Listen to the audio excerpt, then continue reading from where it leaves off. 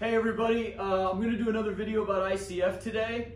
And today I'm going to analyze the difference financially in the costs associated with going ICF compared to a conventionally framed house.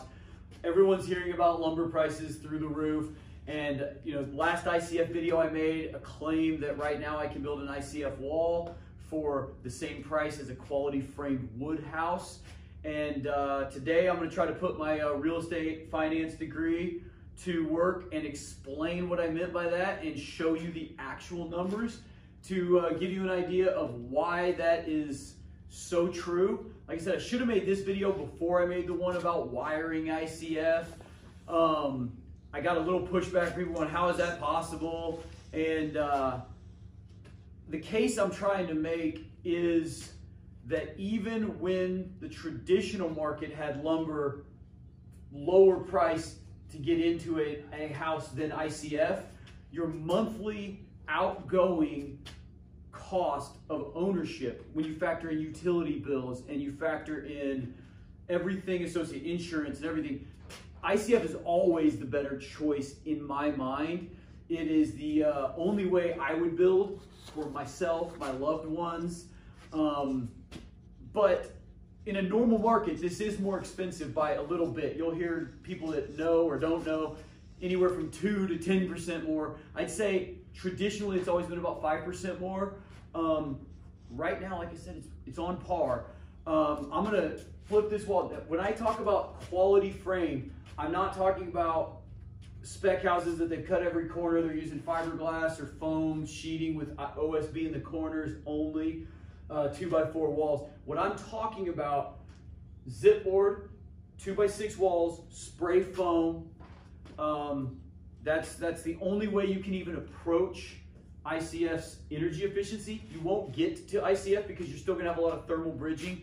That's not a financial topic. That's more of another video when I talk about why ICF is so good from an efficiency standpoint. But normally, that's what I'm going to be talking about when I talk about quality framing. I'm not talking about bare bones, cheap framing. I'm talking about quality stuff. So I'm going to flip this one around so you can kind of see what I'm talking about. Zip board, specifically, it'll ring a bell. You've seen it on a million houses. And then we'll talk price of both of these products. Okay, so today I went to Home Depot and I bought one sheet of zip board, 5 2x6 studs, to frame this 4x8 wall, just to show you an idea of a square footage price of a wall. And it's a little shocking to somebody who's been buying lumber over the last 19 years. This one sheet of 7/16 zip board, which is an OSB product with a fluid applied vapor barrier, it's an awesome product. A year ago I was paying $17 a sheet for this. I paid $55 for that one sheet today. So that's, like I said, I knew it was in the 30s a couple weeks ago, a couple months ago. I was shocked when I saw $55. Honestly, I was making this video. I did not think it was going to be that high. The 8-foot 2x6s were $12.33 a piece. I have 5 of them for a total of $62. The roll of zip tape, you can't factor that all into one sheet. The roll of zip tape is about $30 to $32. And you're going to get about 6 sheets taped up with a roll on average. So you get about $56, something like that, per sheet of OSB added. So your total lumber cost and tape is going to be about $135 for this 4x8 piece of wall. You still have to insulate this.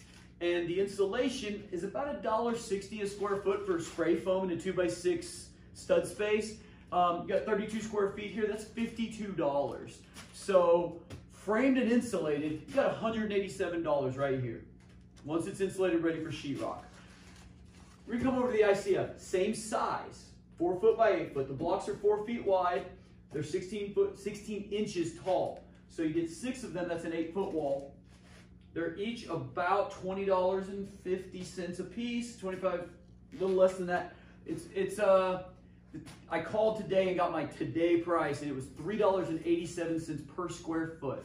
So $3.87 per square foot, 32 feet is $124 right around. You still have, now it's insulated, but you got to put concrete in it. Today's price on concrete wall mixed concrete is about $115 a yard delivered to most job sites around the Springfield area. That's 0.59 yards to fill 6 inches by 32 square feet, so it's $68 in concrete. Total $192.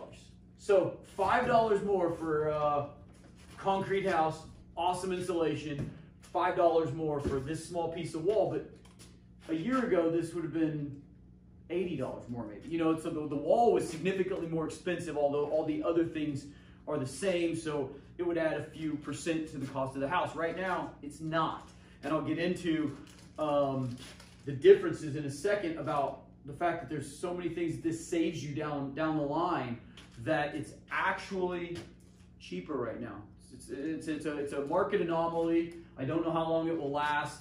I cannot imagine lumber can stay this high forever, but at the moment, and really always, but definitely at the moment, you just have to look at ICF as the best choice you could possibly make. Okay, so now that I've kind of shown that the two materials are basically on par right now, cost-wise, I'm going to talk about labor a little bit because that is a factor. Framing labor in Springfield, Missouri right now is around $5 a square foot on your basic homes. Obviously, there's tons of stuff that they charge extra for, whether it be ceilings or steep roofs, just tons of different things they charge extra for, but that is the same on an ICF house because that's all interior framing typically. But a framer that knows ICF charges less per square foot, down in the mid threes, upper threes, because they don't have outer walls to frame. They don't have any sheathing to put on.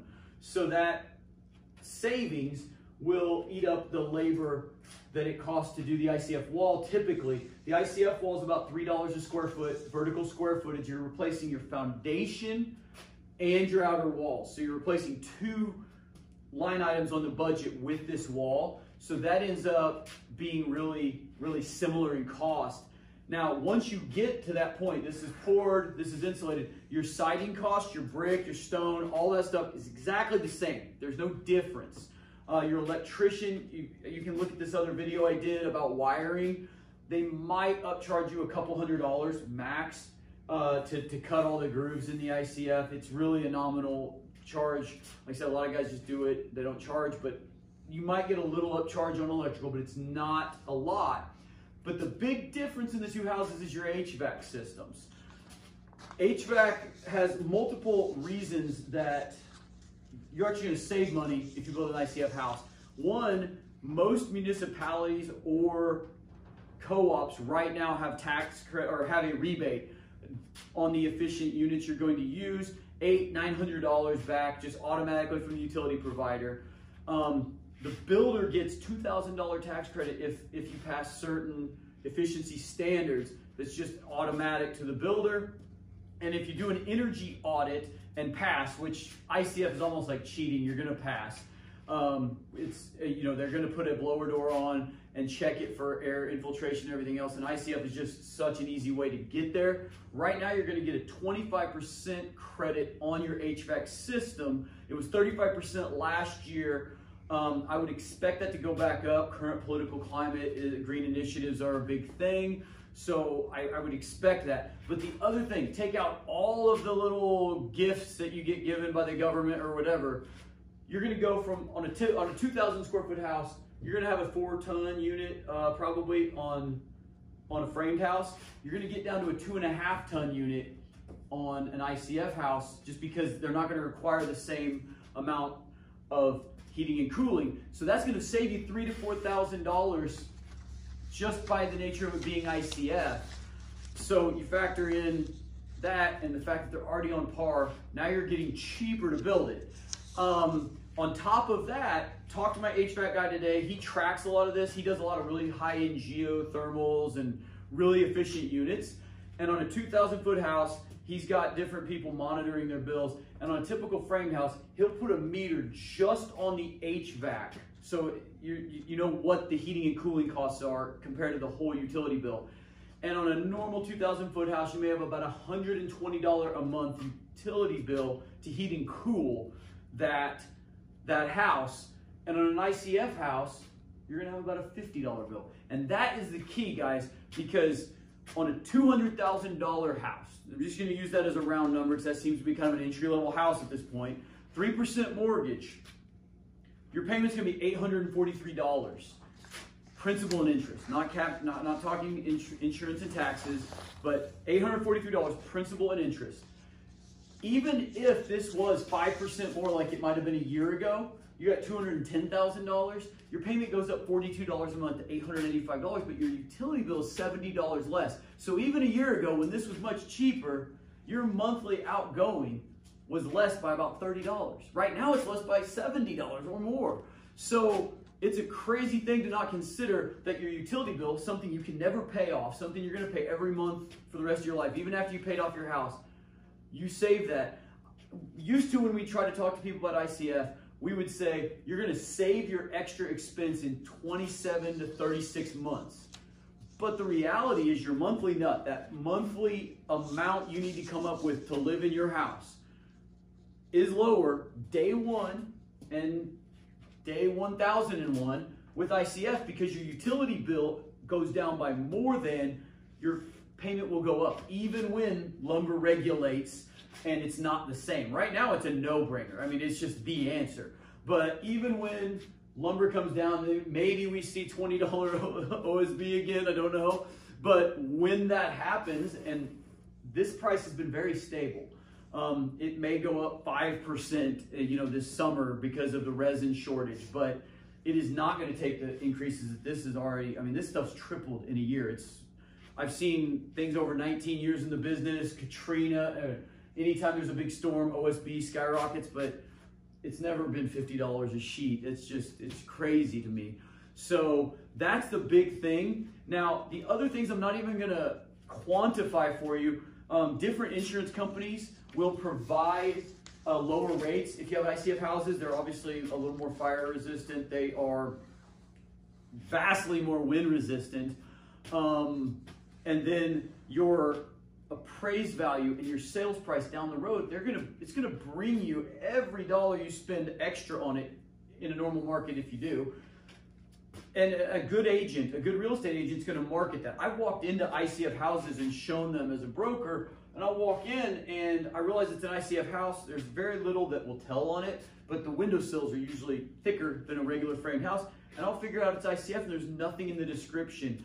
But most realtors are pretty sharp on that. They know that that's a big selling point. If you can say, hey, I got an ICF house, it'll bring a few % more on the sales price. So you get more money when you sell it. You save money every month you live there, and it's just an absolute no-brainer in my mind.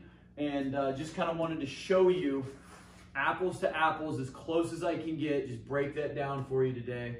I hope it's been clear. I don't know that I'm a great teacher, but I really understand the product, and I just know that right now it's always been the answer. It's been around 30 years. It's been the answer a long time, but right now it is so clear just because the lumber market has been in total chaos and flux, and this has been a very stable product. Concrete's been very stable so far, fingers crossed that it stays so. But if you're looking to build houses, we like to say we build pools and everything else, but right now I'm just talking numbers. It's the way. And give me a shout, send me an email, do whatever, and I can get you info. I don't sell these forms, but I have friends that do, and I can hook you up with them and get them for you at an incredible cost. And from there, we'll see you next time.